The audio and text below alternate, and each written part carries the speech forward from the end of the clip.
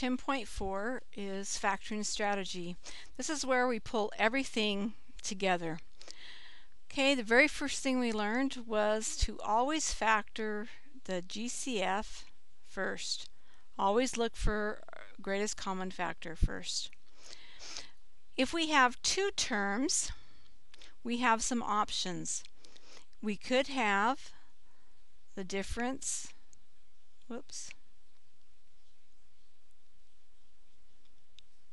of squares, which would be a squared minus b squared.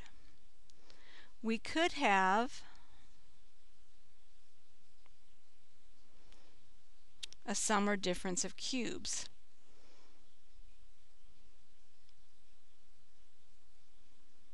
Want an or there.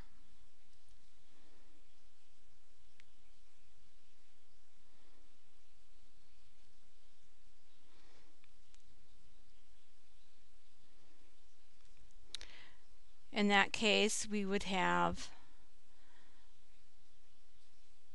something that looked like this: a cubed plus or minus b cubed.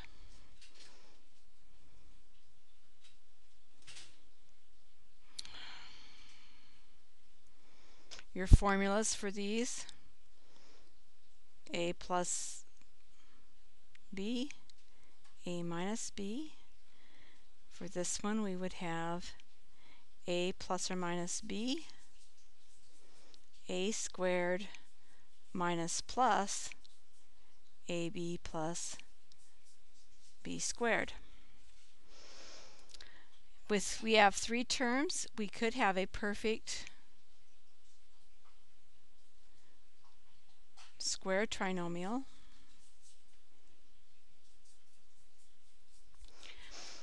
and which means then we would have something that ended up factoring like this, or we would be using reverse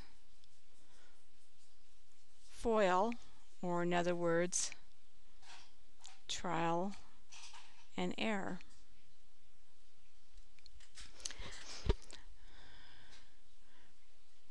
If we have four terms, we factor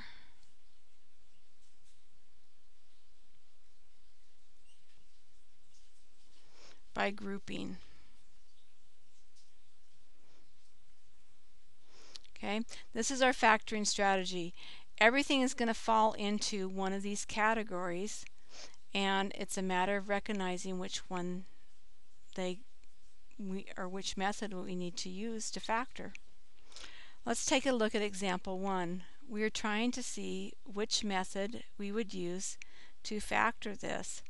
Well, notice that we have a binomial, and my exponent here is a 2, so that should be a real big hint that I'm probably looking for differences of squares.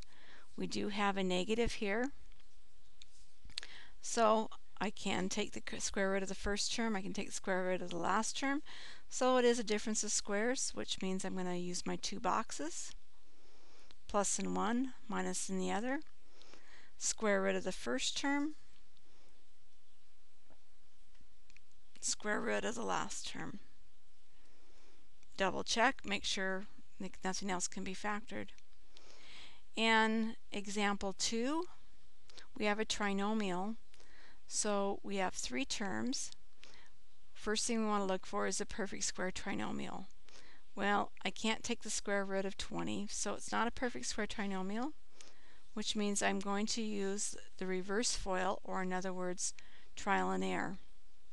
My coefficient is 1 here, so that means I can just put my x in. I'm looking at factors of 20 that when I take the difference will give me 1. Well, 4 and 5 comes to mind. We want a negative, so we want our larger factor to be negative, our smaller to be 4. If I want to check my answer, I'm going to FOIL it out to see what I've got. In example 3, I have 4 terms, so I'm going to split it in 2.